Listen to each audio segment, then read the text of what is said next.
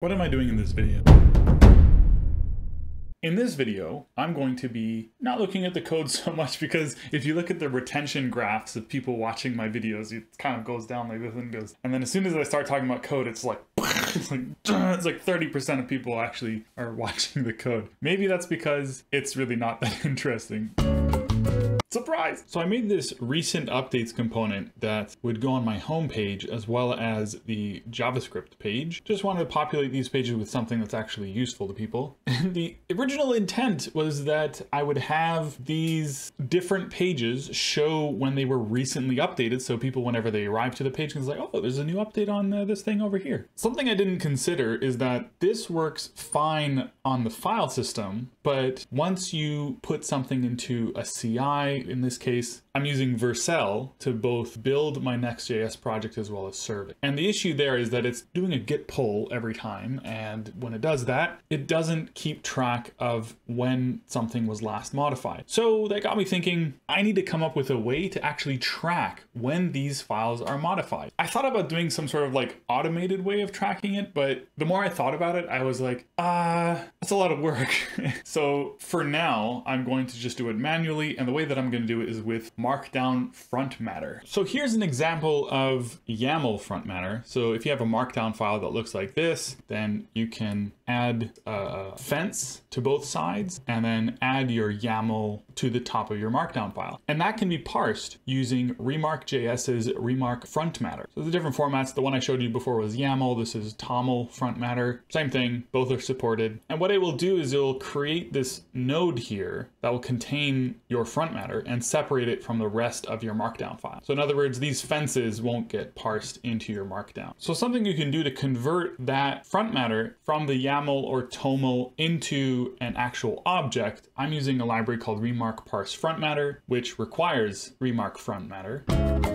So for example, if you have a file that has this is the front matter and then pass it through this unified processor, and then you can access that front matter from the vfile data. And it should look something like this. So I created a new file called char_at, and this is supposed to show people how to use char_at from a string in order to get the character at a specific index. So in this example, you have char_at4, index number 4 is E, so I expect the char to be returned to be E. And then you can see at the top of the file, we have the front matter I was talking about. I've added some useful information like the title of the page, a created timestamp, a modified timestamp, and then an array of tags. And right now it just has one tag, which is string prototype char_at. Not sure what I'll do with these tags, but hopefully I'll have some sort of search functionality or some SEO optimization that relies on these tags. Something that bothered me was the fact that I was passing all of my Markdown into a React component, and on the front end, that React component was then crunching through that Markdown file and then displaying the output. Now, that seems really great, and Next.js will go and render the page, and when you visit the page, it's really snappy and fast, and the processing happens really in the background, because when you arrive at the page is already generated. You already have this static HTML. All React is doing is just taking the data that was given and then recalculating the page and making the comparison to see, okay, is this page actually what I expect it should be? And this is called hydration. But there's one thing that was bothering me about the way that I was doing it is, why have all this data being parsed and processed over and over and over again whenever people are visiting the page? So I dove into the react-markdown library to see how it worked, and I was mainly looking at this react-markdown.js file, and it's got a lot of stuff in it.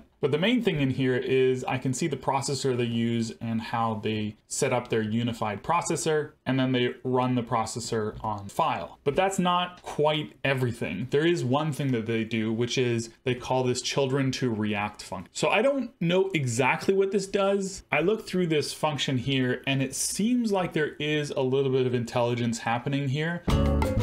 And I don't want to lose this. So what I decided to do is to just copy and paste that unified function that they were using and define my own processor at the top of the file. And I use that processor inside my getStaticProps function. That means that when I'm building the page, I'm going to do the bulk of the processing before it even gets sent to the page. And what gets given to the page is something that is closer to the output that I expect. It should just be an abstract syntax tree, which then gets parsed and converted into a React component tree. And that's exactly what I do here. Instead of using the react-markdown component that is given to me by the library, I just grab their has_children to React function, pass the same parameters that they pass into their function, and then pass my abstract syntax tree into it. Hast is just hypertext abstract syntax tree. That's a way of representing HTML in an abstract syntax tree format. But wait, where does the front matter come into this? So remark-parse-frontmatter adds the data to the file. So back in my path.tsx file, I kind of smashed together what react-markdown and this remark-parse-frontmatter did and parsed the markdown. And by the way, this returns a V file. You don't really need to know what a V file is. The main thing that we need to know is that the has that gets returned is something that we pass into our component. And then this markdown V file that gets passed into here magically has this markdown.data front matter on it. And that contains all of our front matter. Like, coming from a world of things being immutable and all that, this is a little bit messy in my opinion. But alas, it somehow gets into our JavaScript page template. But it's here, and I get my tags and I get my title, and I put the title here with the material UI typography component. I add my markdown and I add a footer with some tags. And as you can see, everything seems to work. The header no longer has a link, which is, in my opinion, totally fine. And then the code is rendered, and then if we press play, we get a nice little check mark saying that yes, my char is indeed E.